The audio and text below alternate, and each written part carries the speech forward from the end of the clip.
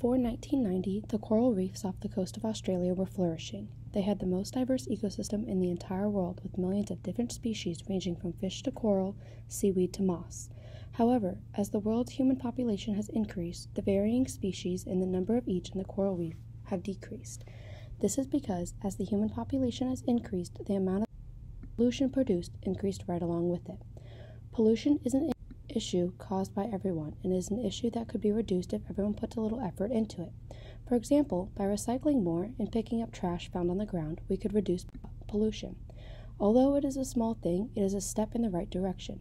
Another small thing is turning the lights off when you leave a room. This can reduce light pollution and lessen your carbon footprint.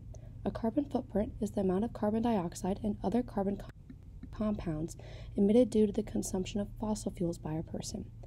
Everyone has a carbon footprint, but each person's footprint is different.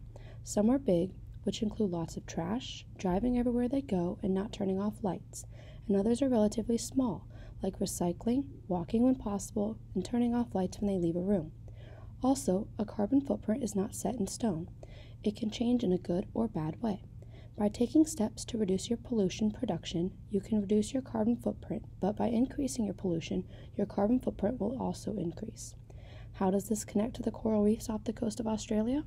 Well, they are being destroyed by pollution, but if people learn how to reduce their pollution, and therefore their carbon footprint, we may have a chance of saving the coral reefs and restoring them to their original beauty.